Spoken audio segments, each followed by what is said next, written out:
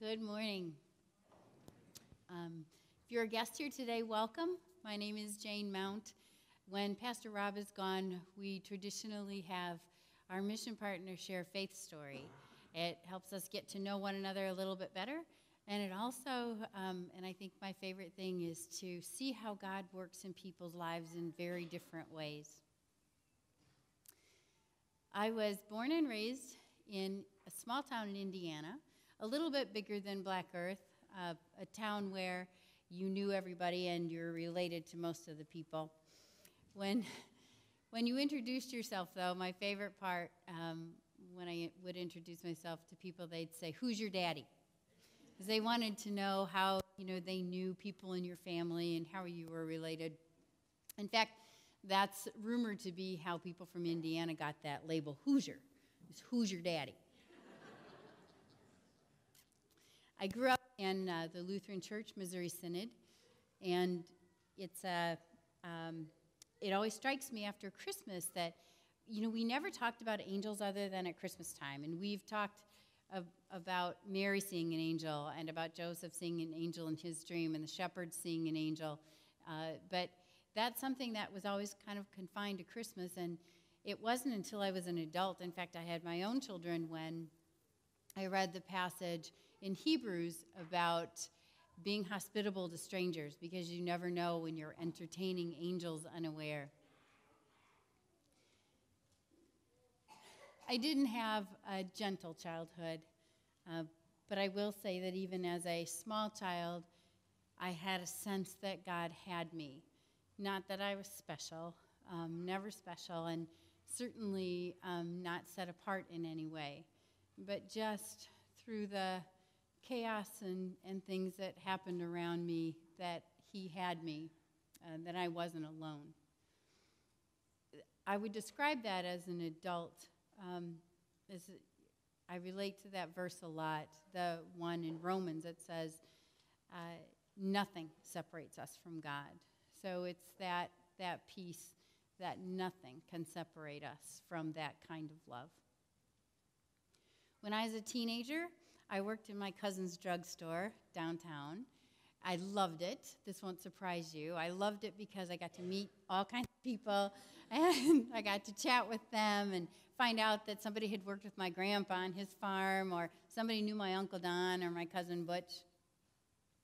But I'll never forget a Sunday morning that I was working. It was a particularly difficult morning at home, so it was wonderful to be at work. And Sunday mornings were always quiet in the drugstore. Well, a woman came in. I didn't recognize her, and she went to the card section, and she picked out a greeting card and came to the front. I wasn't chatty that day, but I was polite, and I sold her the card, and I handed her the bag. She turned to walk away, and she turned back to me, and she said, "I hope every day of your life someone tells you that you're beautiful, because you really are." Now, I hadn't had words like that spoken to me forever, but I knew she wasn't talking about my face or what I was wearing. I didn't respond to her because I honestly I was kind of dumbfounded and letting it sink in. As she started to walk out the door, the thing that struck me was that I had just met an angel. And I ran out the door because I just wanted to see her again. The street was empty. The sidewalks were empty. There were no cars. I ran into the news agency next door because that was the only other place that was open. She wasn't in there. She just vanished. I never saw her again.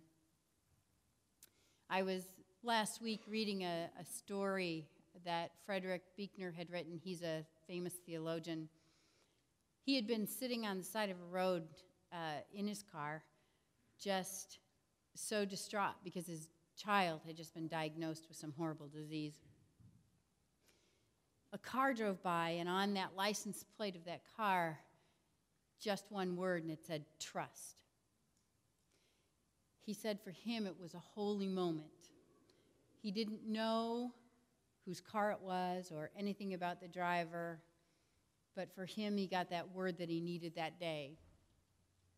Later, when his story was published, the owner of the car wrote him and said, "Yeah, I'm a trust officer at a bank."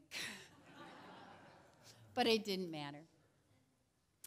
And it doesn't matter whether that day in the drugstore that if I encountered a real angel or if it was just a nice lady who saw pain in a teenager's eyes.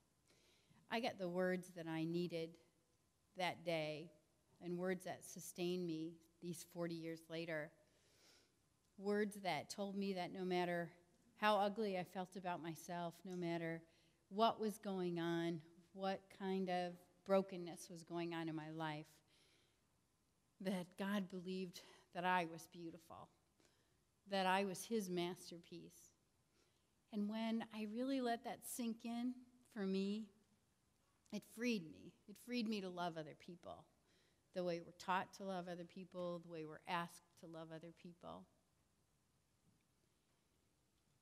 Now, throughout my life, I've met lots of angels, more in human form, but angels like you who love me and forgive me every day, and I am so grateful.